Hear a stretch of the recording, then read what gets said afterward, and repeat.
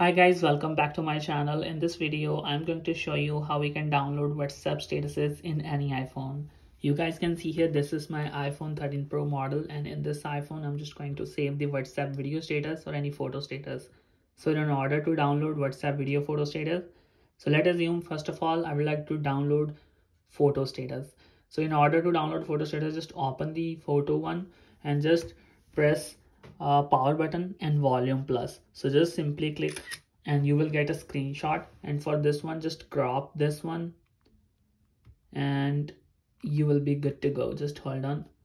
So you guys can see here, you can just simply crop this photo and you will get the main photo which you can save in your photos app, and you'll save this photo in your photos app here. There you go. Right now let's just jump to the video section. If you want to save the videos on WhatsApp status, then what you have to do, just simply let me drop the volume because of the copyright issue. So just simply turn on the screen recording. If you don't have screen recording, just jump to the settings, tap on control center and just turn on this toggle screen recording. It will be given in below here below.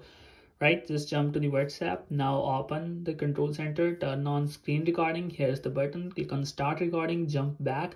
Now when the screen recording will be started, this will show red icon here, and now open that video, just let it record for a while, and after finishing the recording you can just simply turn on this red button like this and click on stop reading. Now jump to the photos app, open that screen recording, click on edit button.